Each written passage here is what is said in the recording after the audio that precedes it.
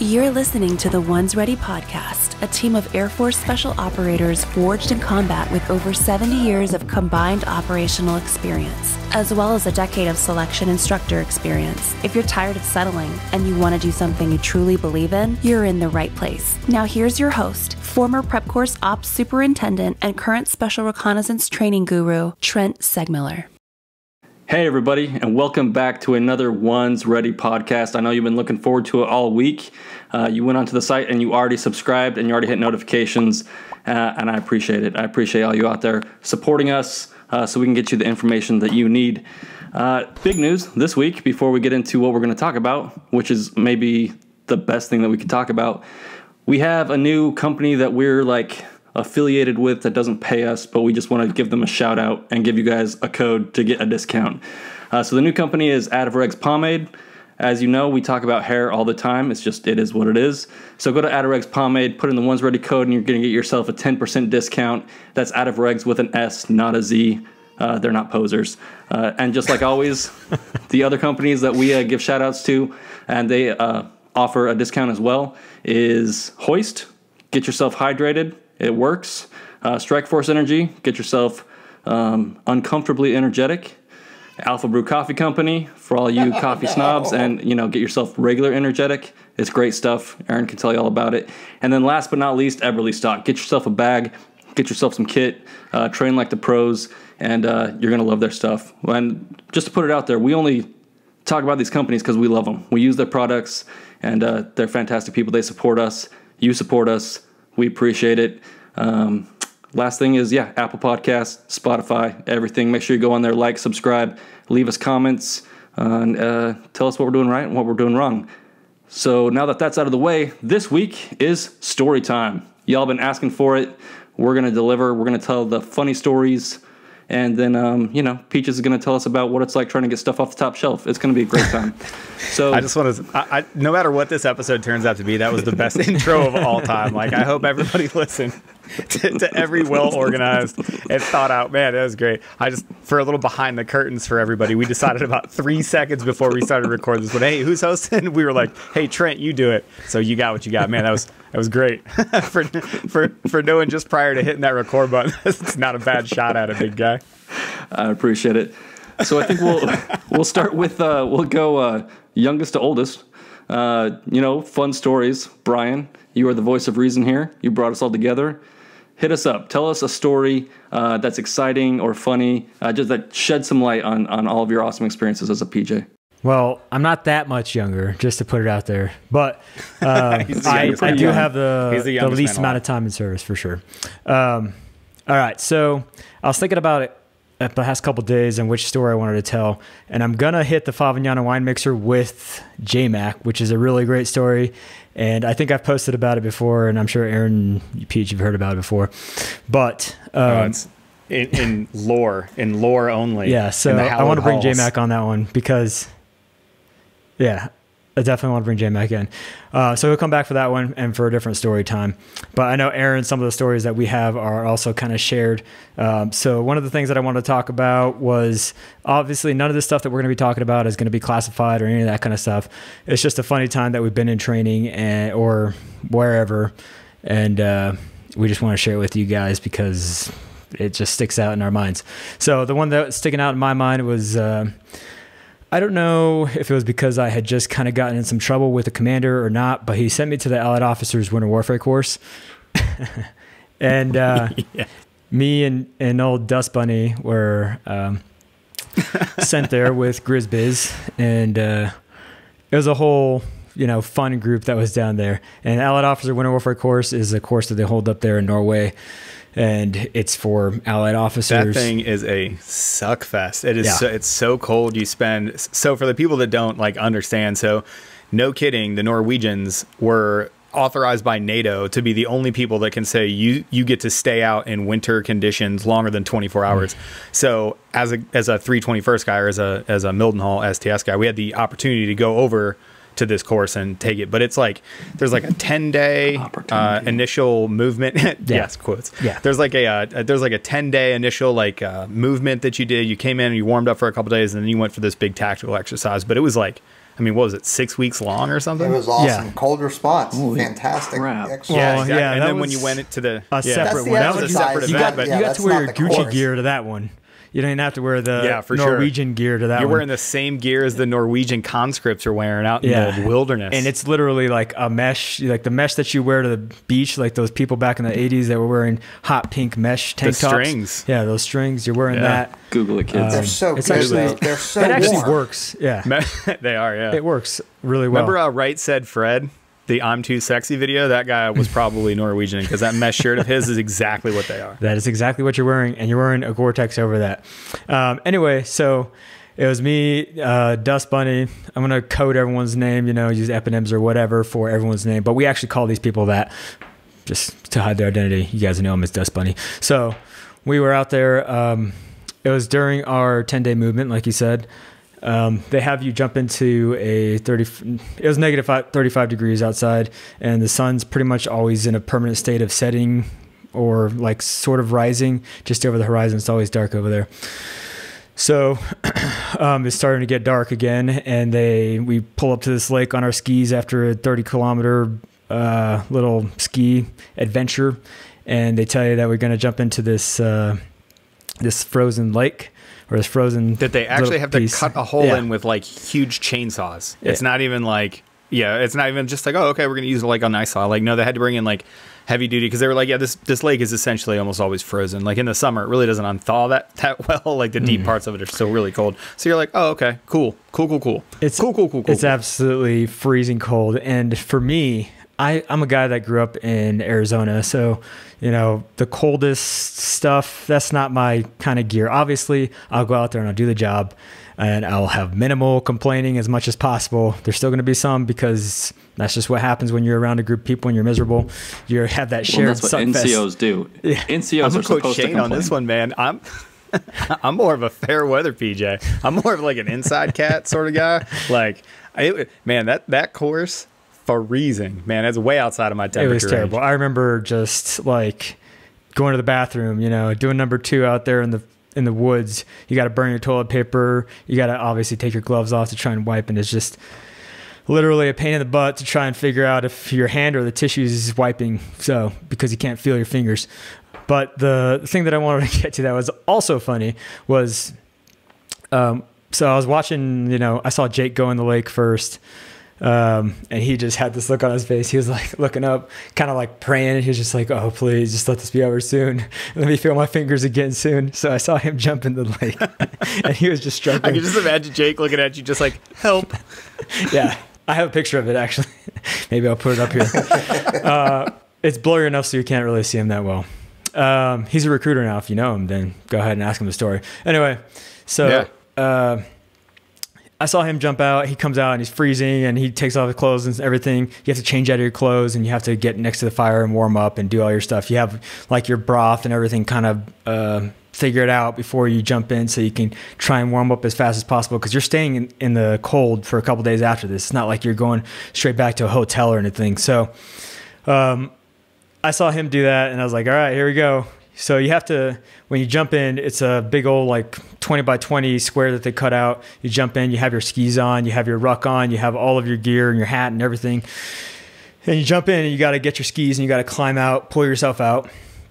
And then you got to run about 800 meters or so to the fire where all your stuff is. And then you got to change out of your clothes. So I did all that. And by the time I got over to where all my clothes were, Dust, you had a partner that was helping you like do stuff because you can't feel your fingers at that point.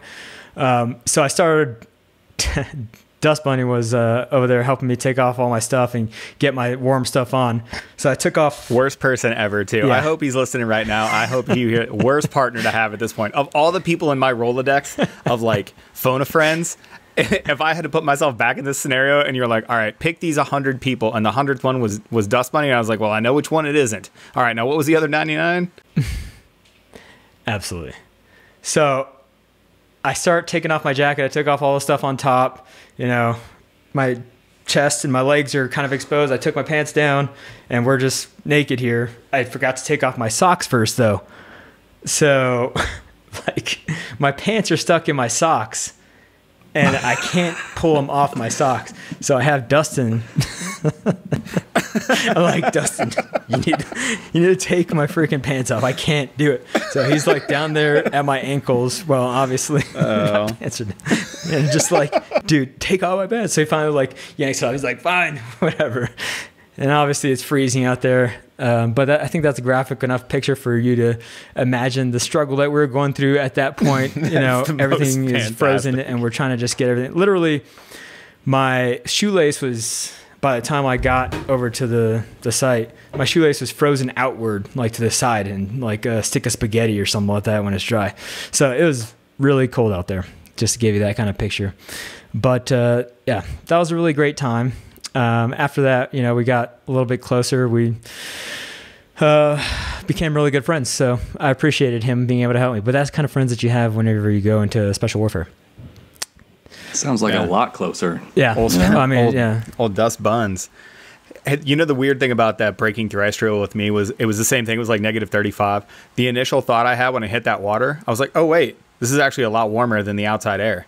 Like just for a second, I was like, wait, this is a full 40 degrees warmer it is than it was, because I was like, oh, wait a second. And I was like, oh, God, no, get out of this water right now. It was just freezing. It's terrible. I was like, oh, man, it lasted for the briefest moment. Yeah, like we're pretty coordinated swimmers, too. And I felt like at that point with all the stuff on and my skis, just like, I don't even know what I'm doing right now. I can't feel myself in the water. I can't, like, I'm just like a dog trying to paddle to the edge.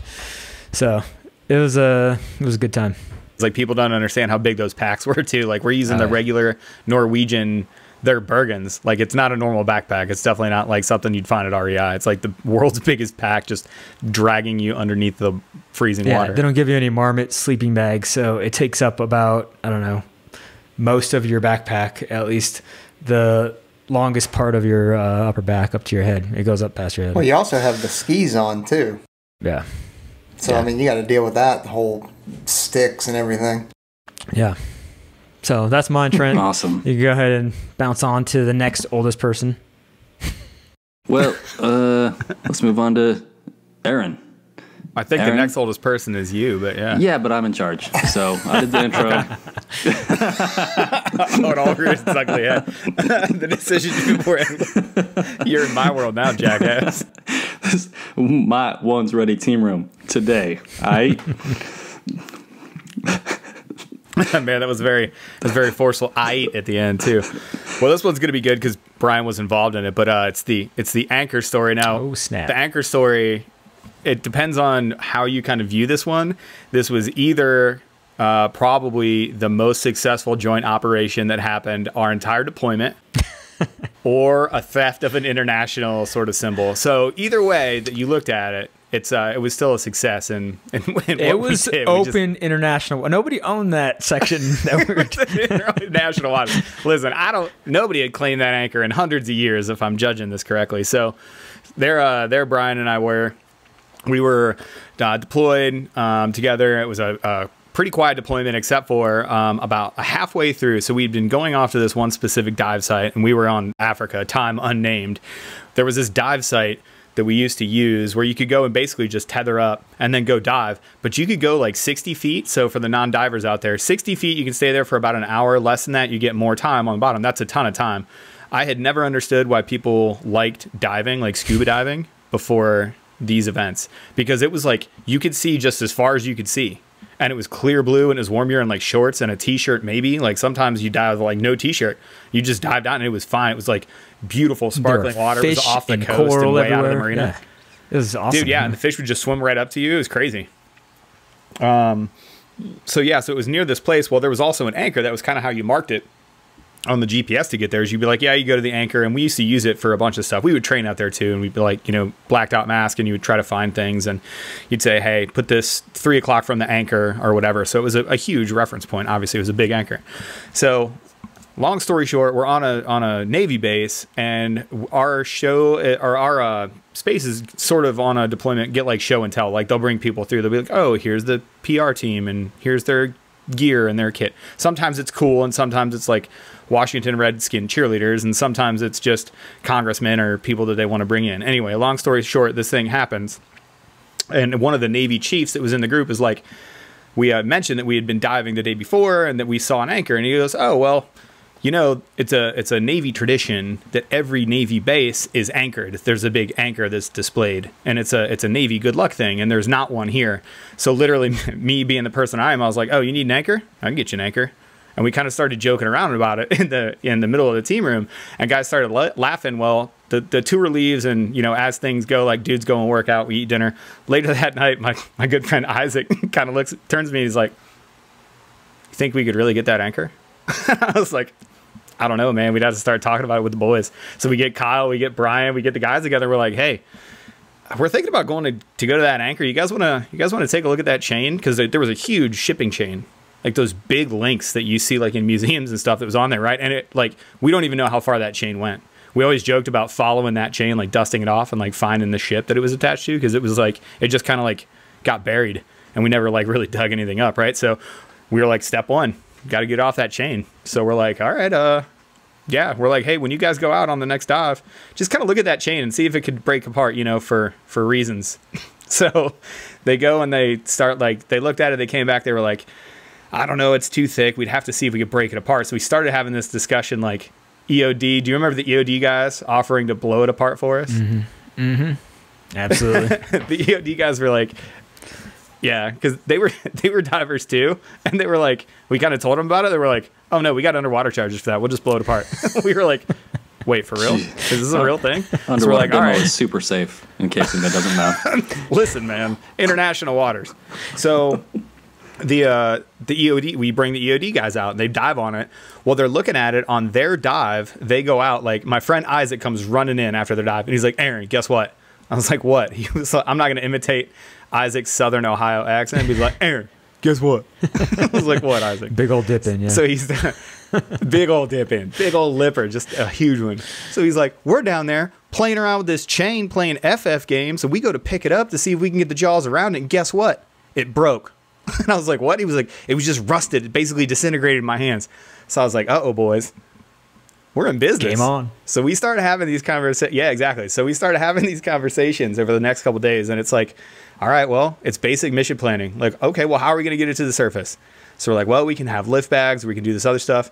Isaac and I, late one night around the ping pong table, we're like, what if we took Zodiacs down and blew up Zodiacs underneath it? Like, basically lift bagged it to the surface, because then the problem is, how do you get it from the surface to wherever, right? So we had some 53s, Marine 53s, that could sling load it. But we didn't have a way to get it, like, to be sling loaded, because it's in the water, right? We're like, well, that's way too dangerous, is tying it on the thing in the water. So we got to find a platform for it.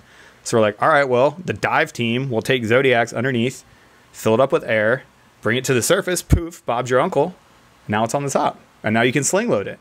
I think I've seen this episode on, like, the History Channel or Discovery. It was on the A-Team. You guys definitely should have recorded all this. You could have. We have videos. So Brian and I will post videos and stuff in a couple stories or whatever. We have videos of the entire operation. So we figured that piece out. We figured, like, it was going to work, but we couldn't, like, really practice any of this, by the way. Like, we just sort of, like, came up with this wacky plan. So we had our Army friends that were the Special Forces dudes down there from Fort Carson. They were the sling load experts. They were helping us at the sling load process. We had Navy and Air Force divers that went down and actually, like, secured the lift bags and stuff and got everything ready there.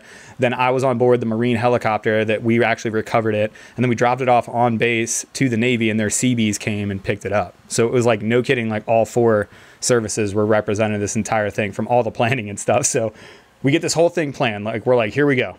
Lift bags onto the Zodiacs, onto the sling loads, onto the 53s, not flying over the town with the ancient anchor, because that would be terrible. On the base, the CBs will pick it up with their crane and basically flatbed it back to where it's going to go. And then, you know, it'll get cleaned from there and put in there. So we're like, okay, so I will never forget getting ready to leave. Like, all the teams are together. Like, we've briefed this meticulously a bunch of times. Like, this is not like a cowboy operation. This was an actual brief. Like, no kidding, multiple times. So we get there, and the deployed commander, his first name is Blake. He's a crow slash stow slash BG.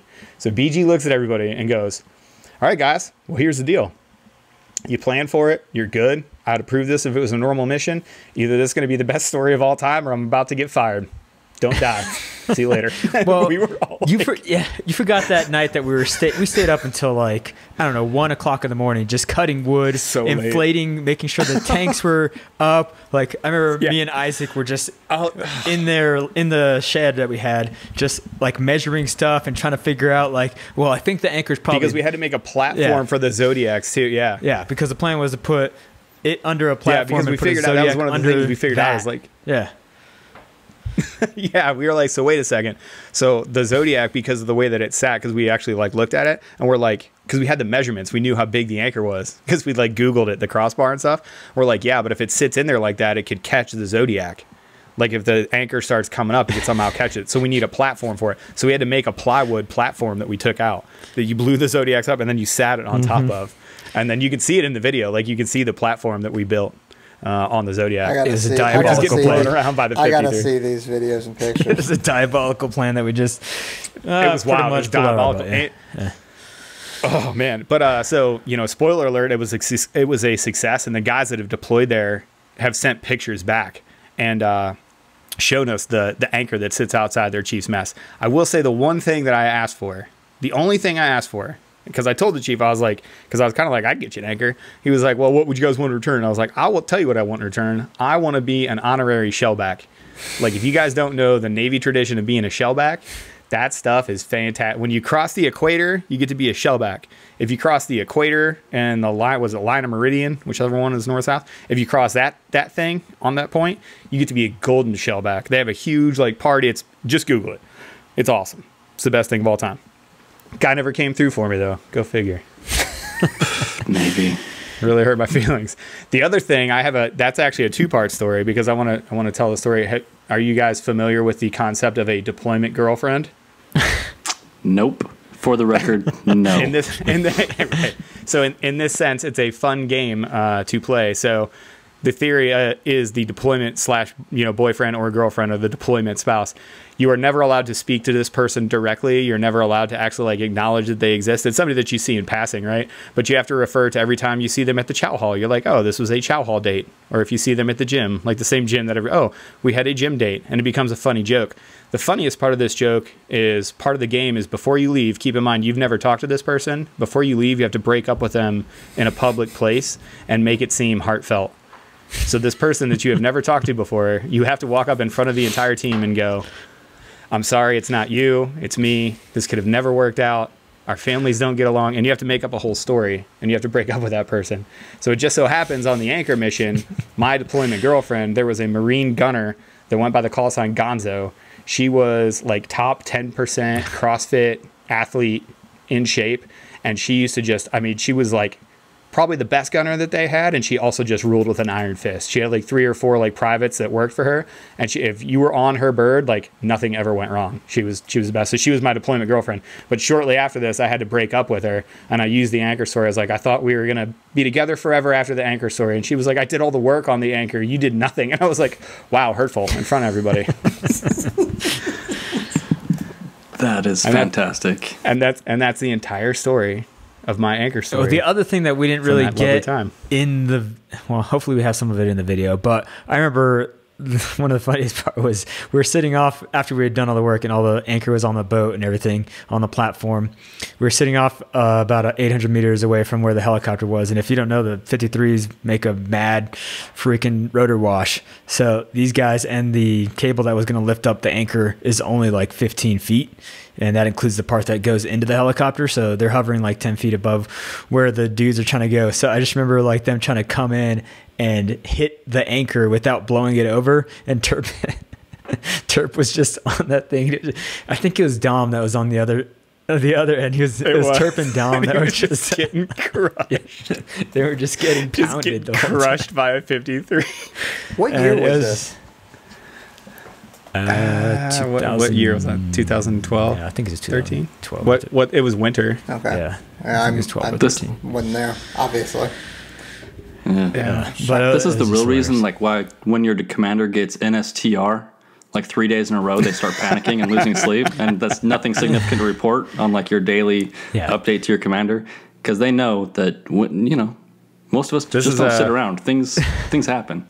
Here's your plug for story time too, but on the same deployment, we had a real life mermaid on the front of a entirely usable pirate ship that we used to lure people in with candy and hit with water balloons. Old BGD. But that's a story for another time. It's going to have to be like a whole nother podcast. This is like Air Force story time. On deployment, we have, just so you guys are aware, this is obviously a low tempo deployment, and on deployments we have extra wood for us to build, like our team room, for us to build whatever we want to build. That's just always hanging around because we have to build things, and we actually have to use stuff for like T-ducts or for platforms to send out Zodiacs on C-130s and stuff like that. So we actually have to use the wood.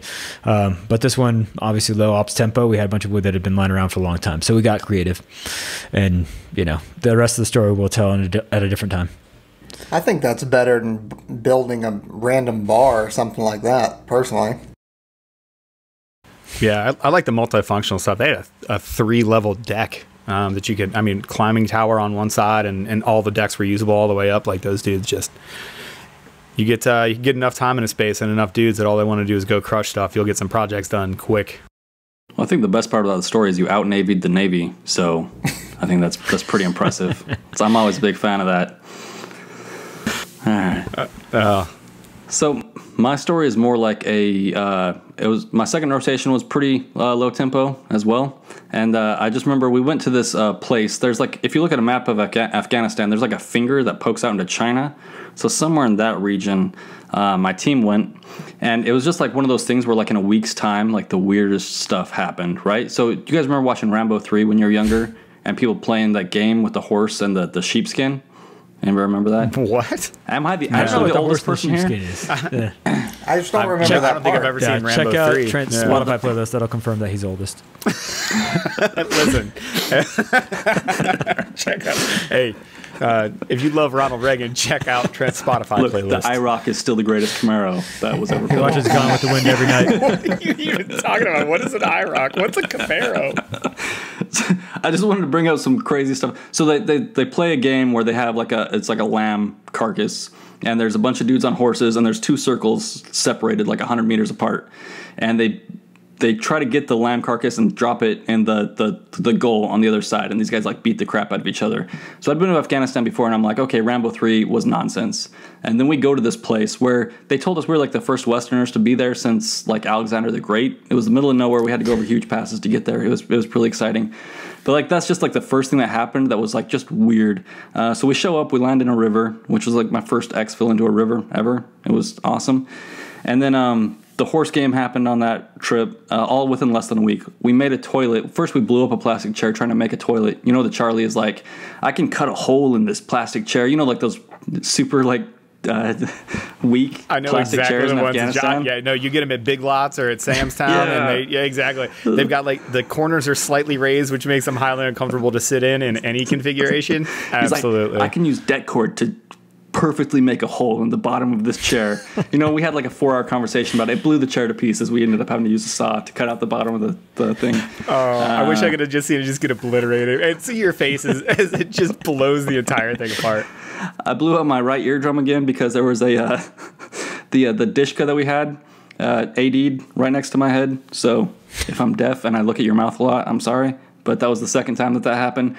There was a one-eyed lady in this village, Afghan lady with only one eye. Lots of conversation surrounding that. One of the Terps almost died, or one of our partner force guys almost died because they sealed their room and then they lit a coal-burning stove in there. So like in the middle of the night, like we all come running out of our rooms and we're dragging this like Afghan out of his room, and the Delta had to resuscitate him. And and then the rock grenade. We were sitting around we were in this abandoned girls' school, so obviously the girls' school was no longer in business, and we were sitting around a fire, and some kids threw a rock over the wall. We didn't know it was rock. It hit me like in the collarbone. It was like the size of a grenade, and it falls into the shadows of the fire. So like we all dive out of the way and we freak out, find out it's a terrifying. Rock. So we run out there and find out it's kids, and those kids are okay. Don't worry about it. And that's weird. I feel like you didn't need to say it if they were okay, but it's sort of like the implication that made me feel odd. They're fine. The guy that almost killed himself with the coal burning stove, I think he's probably gone now. That's my guess. Not from the stove, but from something else. Yeah, the last thing is on Xville, the 47s come in, and these people, like, they're way up north, and it's cold, and like 13,000 foot peaks, and this on top of this house was like a whole bunch of hay, right? And you know that they've been storing this stuff forever. And this 47 comes in and flares right over it hard. So, like, we're all getting out of there. We're driving the Hiluxes back up into the 47s, and we're leaving. This dude comes running out of his house. Like, his year's supply of hay for his horses is gone. It's all over the field. And, one of our team guys ran out there and handed him a pile of cash, and we hopped in the helicopters and left. So it was just one of those weird things where, like, in a week, like, all the weirdest stuff that you could possibly imagine happened, at least for me. And, it'll... And not to mention, one of your guys that you guys know from England, Mole, I didn't have any like cold weather gear really. It was fun because Saudi back in the day we didn't have the best funding or the best equipment. So I went to one of the people or the best ideas or the best forecast. I am leaving this podcast now.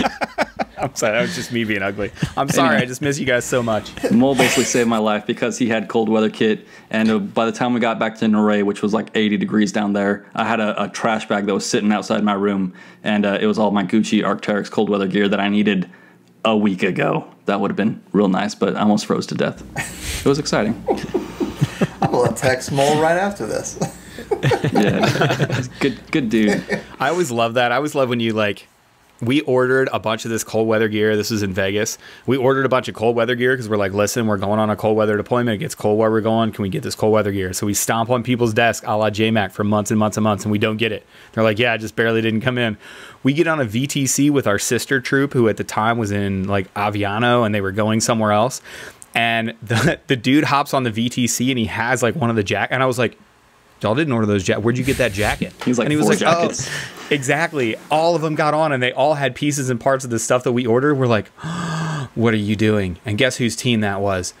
Dun, dun, dun. It was Brian's team. Yeah. Brian did that. That's what happens to every single piece of kit. You see a dude that walks into the team. It was we were so mad at you guys. You guys popped on those VTCs. The only thing that ever made us madder was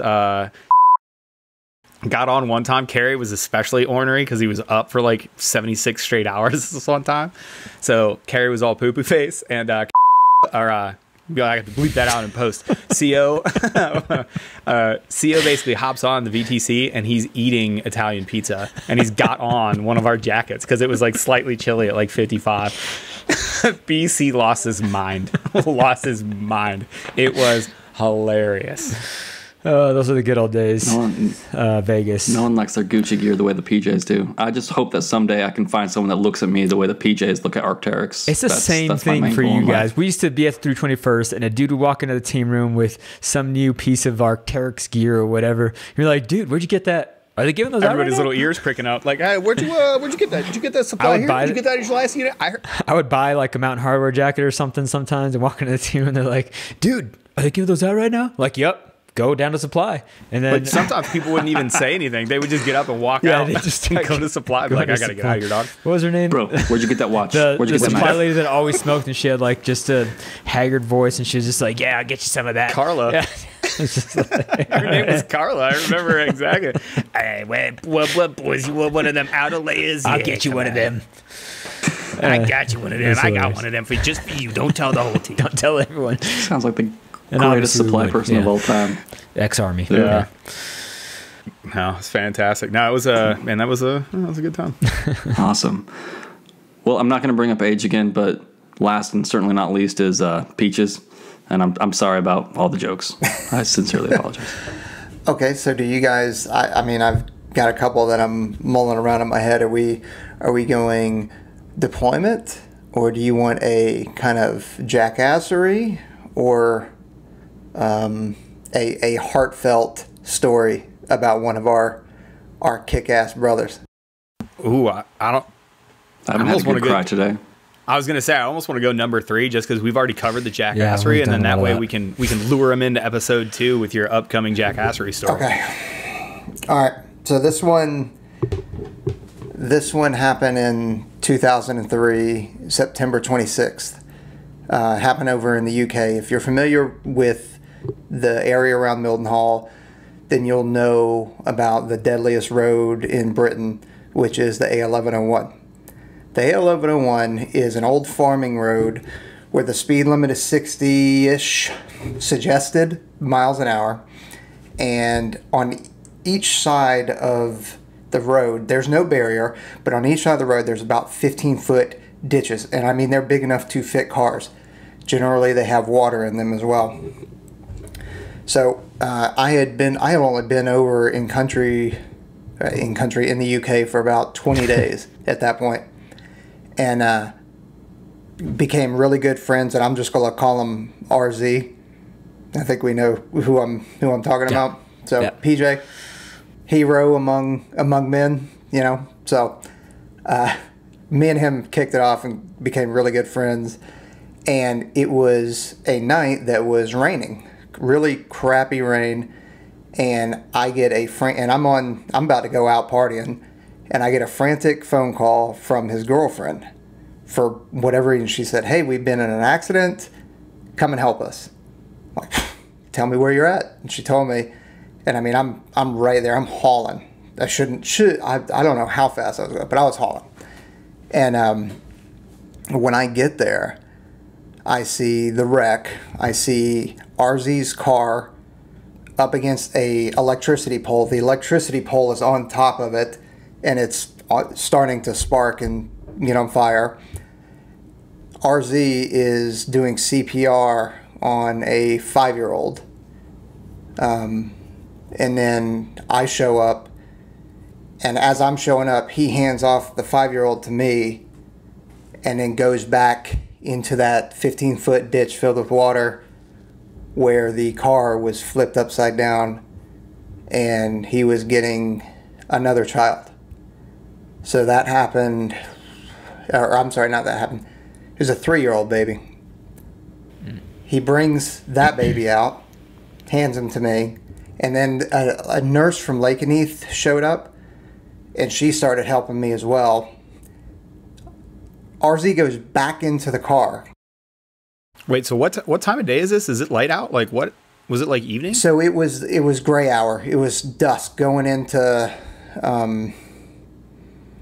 where the transition, gray hour. Yeah. Okay. So, okay. I mean, by the time we left, it was pitch black. But so RZ goes in for a third time, grabs I think 22-month-old, something like that. Brings her out. Jeez. And he starts working on her, and we are swapping just because we're smoked. He's got a broken arm as he's doing CPR. So what ended up happening, or why it happened, and I'm a shitty storyteller, so just how did he have to get into the car? Because it was upside down in the ditch, and he had to open the door and like dive under, or was it like every time he went in there? Yeah. So what happened is his car and the lady's car, she was passing somebody, and didn't judge the distance well enough, and they smacked. Her car flipped over. She wasn't wearing her seatbelt. She was ejected. The car landed on top of her. And so Ivan went into the car originally because he, as he's approaching it, he can't see that there's kids in the back. He just knows that there's a lady. So he goes into the car upside down. Windows are, I guess they were busted. They must have been busted because I don't know how he would have gotten in there. But he felt around the driver's seat, didn't feel anything, right? So he comes out of the water and he's like, well, I don't know where she's at. Then something told him, hey, you go back in there and check the back seat. Checks the back seat, feels kids, and just starts pulling them out. So, yeah, that dude, and we're going to have him on. He's already said he's going to come on and anything he'll talk about. I highly doubt he'll talk about this, but that dude is an absolute beast. I mean, he is a machine. Broken arm, just got in a car wreck. His car's on fire. His girlfriend's hysterical. He's going in to cars. I can't see. doesn't know the status of the vehicle in terms of like, okay, is it going to blow up? Is it going to fall on top of me and I can't get out? Just to go get those kids, and then works on them. It was incredible. Yeah, I think it's really important to know, like, just driving down that road to Ely, I mean, those ditches on the side are no joke. Like, it is deeper than a car is, like, to hold the side of the water. So, like, when Pete just talked about him going in there, or RZ going in there and getting these people out, it's super deep, and it rains a lot in England. So those things fill up pretty And then quick. trying to get them back up. Like, it doesn't even matter. Like, you just walking, it's almost impossible. It's like a scramble. It's a hands and knees scramble up the side of those fens half the time. Yeah, anyway. I mean, they're so sharp. Yeah, they really are. And we talk those roads, like we're saying road, but it's a true English road. So if you've ever pulled into a parking space that's entirely too small where you got to turn sideways, imagine that and the parking space next to you. And that's the road that you're traveling 60 miles on in opposite directions in the middle of the East Anglian, like, open farmland. It's wild. Like, that road is super dangerous. Yeah, it's pretty wild road to drive on for sure. So I know I could probably brought down the humor level in the room. Yeah, really killed the vibe there. I wish we would have talked about it beforehand. I wasn't prepared for that. I'll pull it. End on a good one. I'll pull one. us up in a good one. This is 2009. This is Iraq, and we are in an urban shanty complex. I mean, so you think Black Hawk Down in the movie, you know, it's a rat maze of just, you have nowhere idea where you're going. So I have an AC-130 overhead. I have them sparkle the front of our patrol because we're going to go hit a house. Instead of me being next to the commander and trying to tell the point man, hey, okay, turn left now or continue straight, because we would have passed it already. So I get up front, I start leading, and I'm just following the IR sparkle to our target. And so kudos to the AC-130 guys, as always. They're always top notch. The SF dudes that I'm with, the ODA guys, they go, hey man, you want to see some funny stuff? I bet you will never ever. God, I'm gonna put you on pause. Listen, if this ever happens to any of you out there, anybody, if ever, especially in 18 Bravo, if they're ever like, hey man, you want to see something funny? Say yes. Say yes immediately. Don't think about it. Just get your stuff. If he's like, hey, you got to come with me, just grab your bag. Leave your bag. I don't care. Just go with him. Okay? It's going to be the time of your life. Hit record on your memory. Make sure no one's recording. Yeah. Make sure no one, on your memory. On your memory. Yeah. Not on your phone. Not on your phone. No recordings. Never. Well, this one's fairly benign, but but it was funny because, I mean, no kidding, you will never see this again. So as we approach, there is a kind of, a white picket fence, if you will, for lack of better terms. And on the other side of it, the AC-130 had told me, hey, I've got a ma'am, a military-age male, here, right? And one was right over the fence. And so the guys are creeping over the fence to lock those guys down. And one of the SF guys is locked down. The guy woke up, and he just kind of, oh my God, right? And that's when the SF guy was like, hey dude, watch this. And he takes his blanket and starts tucking him into bed. And he's, making sure it's all nice and tight. That's exactly, he's like, it's okay. No, you're fine. And then you're fine. It's all a bad dream. And then he took his forehead and he went, forehead just gave him a forehead kiss. And it was just like, okay. And then we, did our call out and went into the house. Oh man, that is just the most absolute fancy. Can you put yourself just for a second? So there you are. You're in the middle of your courtyard. You're just catching a nap by a fence. Some 6 foot tall, presumably jacked dude with full sleeve tattoos starts tucking you in full tactical gear. I'd just be like, take me home, Santa Claus. Here we go. All you can see is green, and you can smell Copenhagen coming out of his breath. And all you see is the green or the white glow underneath their eyes. Yeah. He smells like rifles rivets like hitting and anger. you. Like, it's okay. Don't say anything. What are you doing? I'm tucking you in. Rip it in Copenhagen. Just nothing but rivets and I got to get back because they're making hamsters tonight. when money fails, that's what it goes to. Yeah. That's how you make friends on any team. That's it. Pro You got tip. them orange rippets, those little orange ones. Man, those are those heaters. Give them to me. I used to. Yeah, we'll save that for another time. All right.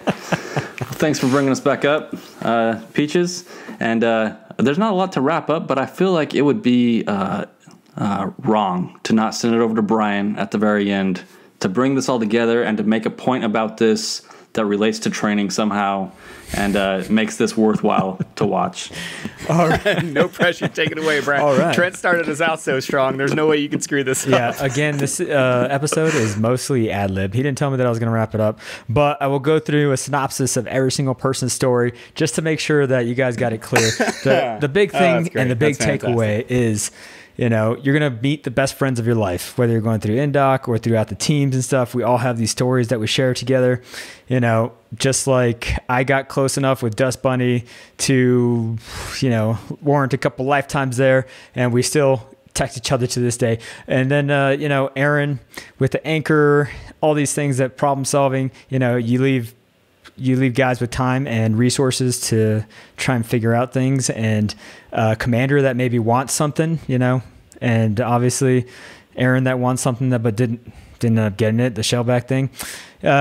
But we'll figure it out. I'm upset about that. I really am. One of our biggest things is problem solving right there. So I'm going to link that back to problem solving specifically, because that was one of the coolest things that we did, and integrating our sister services into this big task. It ended up being a really big thing, honestly. And when you see the pictures of this 2,000-pound anchor flying through the air, that was a really awesome moment for like all the people that were involved in that, including the EOD guys, even though they were kind of butthurt that we ended up picking up the anchor and not them. So between that and then all the things that happen on Trent's deployment, when you go out with any of the Army guys or with Mole, I mean, he kind of gets into stuff sometimes. He's an interesting dude too. But when you go out and do stuff with those guys, especially in unexplored territory, our proclivity is to go out there and explore and see what kind of things we can get ourselves into. Exactly what Trent ended up happening in that dark week of his life, or light week, I don't know, however you want to look at it.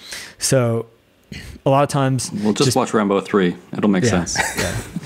So we end up I'm not watching Rambo 3. I'm so far past it.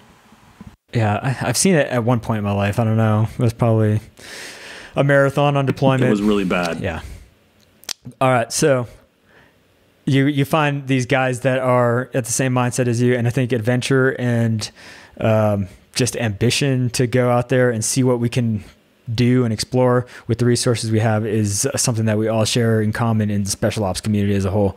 And then Jared, that awesome story that he brought up with RZ, and like he said, we're gonna talk to him and bring him on. He's probably not going to share that thing because some of those things are obviously difficult to talk about if you can remember them that vividly. Jared obviously has a lot of practice talking about the things that have happened and being able to kind of control himself when he was talking about it. But you can imagine that it was a real difficult time for a long time, dealing with people that are that age in those sort of circumstances. It could be difficult. So between that and then change it over to the darker side or the lighter side of things, and I guess darker side with those guys that are out there. Can't go any darker than that, baby. Yeah. Like that's too late. It's too late in the podcast. The darker side. Talking about those dudes tucking in the the guys who were raiding the house. So altogether, the biggest thing that is in common here is we're going to share these stories, for the rest of our lives. We all have these in common, and we can just pick this up from out of nowhere. We didn't talk about any of the stories that we were going to tell or any of that kind of stuff. We didn't hint towards what we were going to talk about, but we all have a shared experience. We can all throw in oh yeah, that's what it was like, or this is what it was like, or, any of that kind of stuff. So it's good to be able to have those friends that you can talk to for the rest of your life and talk about the old days. And you won't find that group outside of special warfare. If you go back to, people that are working in Best Buy or something else, maybe they have stories, but it's not going to be probably as fun as the things that we were talking about. So again, I appreciate you guys listening to the podcast. We're going to bring on more people for story time for sure. People that we've been deployed with, people that we know from past duty assignments. If you know anybody or you can think of anybody that you really want to bring on, we already got J-Mac. I want to talk to him and I'm going to bring him on again for another story time. But another guy that you guys want us to bring on, just go ahead and shout out and we'll try and get them on, see if they have time. But again, make sure you guys go check out our partners, our newest partner, which is the Out of Regs hair pomade. It's all natural. I use it even on my son while he's going out. And he's 2 years old. So if you're, Fly is 2-year-old on the block right there. Yeah, exactly. Just looking so good. This guy's collared shirt on, just all the little 2-year-olds checking them out. But if you want a natural hairstyling product, go ahead and check out of Regs. One's Ready is the promo code for all of the people that we're kind of partnered with. Again, we don't make any money. We just want to get you guys discounts on people that are trying to better themselves, better their family, and help you guys by creating a good product. So go ahead and check those guys out. Additionally, make sure you guys leave us a review, 5 stars on Apple Podcasts, and then check out the shirts. We're going to be getting in flags real soon. So make sure you're on the lookout for that. It's going to be the open water flags again.